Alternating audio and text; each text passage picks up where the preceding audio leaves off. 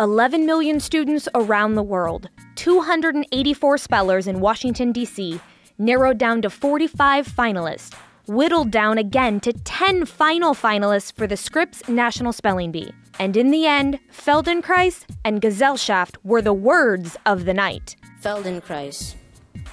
Feldenkrais.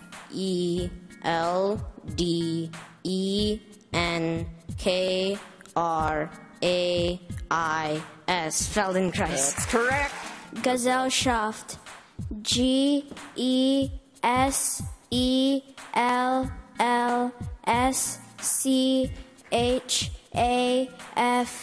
Gesellschaft. That is correct.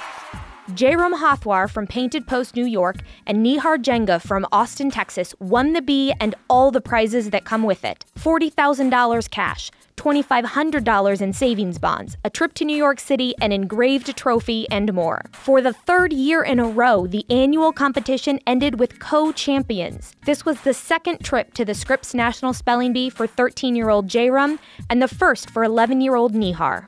The other spellers who made it to the finals Thursday didn't leave empty-handed. All spellers who made it to round 7 and beyond won prizes ranging from $2,000 to $20,000. After the preliminary written test, Jairam and Nihar each spelled 36 words correctly on the stage to nab that title of Spelling Bee champions. For Newsy, I'm Stephanie Liebergen.